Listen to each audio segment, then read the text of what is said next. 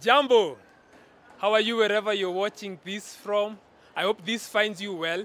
My name is James Macharia and I'm born again today and I have the joy of salvation in my heart.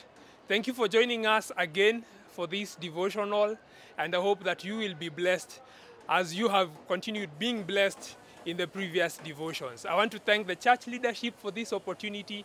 I do not take it for granted. So today's topic is living life in light of eternity. Living life in light of eternity. Ecclesiastes chapter 3 verse 11 says that God has planted eternity in our hearts.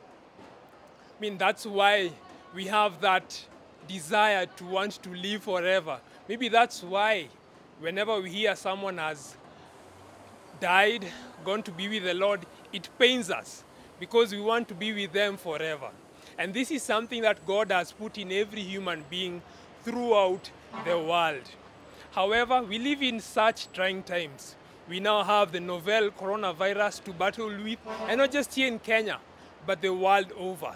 It has made economies shake. It has made lives be changed. People have lost their jobs, their businesses have gone under. Economies are on their knees. And the saddest part is people are also dying out of this disease. As I speak to you, the Worldometer reports that over 4 million people have been infected by this disease. And out of the 4 million, over 280,000 have succumbed to this disease. 280,000 is not just a statistic. That's people's lives. That's over 200,000 families grappling with doing life without their loved ones there. It's such a hard reality that we live with. And for some of you, this has hit you hard because normal life as you used to know it probably is not normal anymore. And normal life as you used to know it for some of us will never be normal. Probably you've lost your job, probably you're not going to school right now, and how tomorrow will be. Such trying times that we live in. However, the Bible, the Word of God, addresses us in such a situation that no matter what happens the world over, God is still on the throne. And in His Word, He's given us word for the moment to be able to prepare ourselves for such and to be able to lay up our treasures where we need to lay up our treasures. Never has the prayers Moses made in Psalm 90 verse 12 shed a lot more light than now. He prayed and said, "Teach us to number our days that we may get a heart of wisdom." Numbering our days such as time as this is something I'm sure some of you have thought of, because he recorded in again Psalm 90 verse 5 to 6. We can turn there together with me. Psalm 90 verse 5 to 6. He said, and I quote,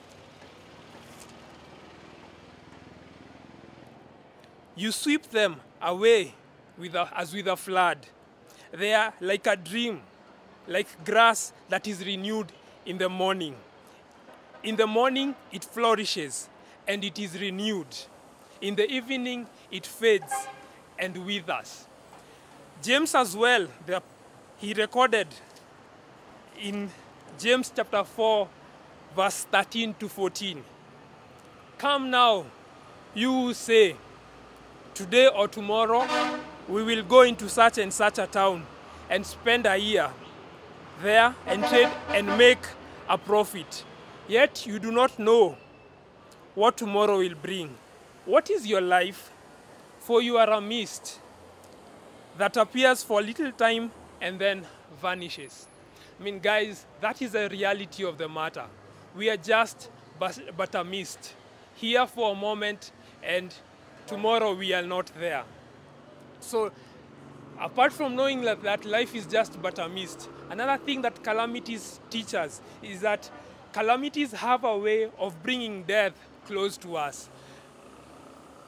The over 280,000 people who've succumbed to the coronavirus, that's just a foreshadowing of what will happen to you and I. One day we will be no more.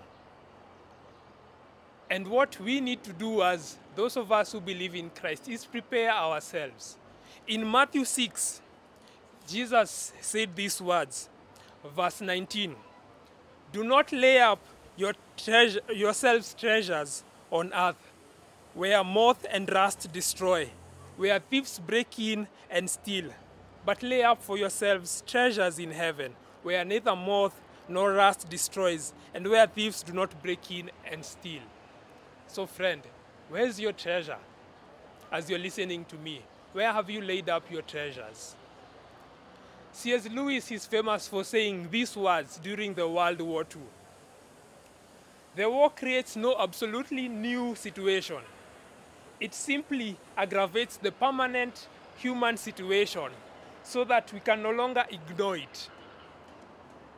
Human life has always been lived on the edge of a precipice. Human life has always been lived on the edge of a precipice.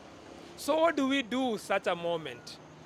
In Psalm chapter 90, the verse that we read earlier, in verse 17, Moses says these words, "Let the favor of the Lord our God be upon us, and establish the work of our hands." Yes, establish the work of our hands. We need to pray and prepare ourselves so that whatever we do, the Lord establishes it, the work of our hands. Living in light of eternity means that I do not lay up treasures for now, but I lay treasures for eternity, where neither moth nor rust can break in and destroy, when the thief can break in and steal.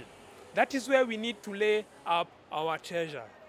So only God can take this dying seed called life and make it bear fruit that lasts for eternity.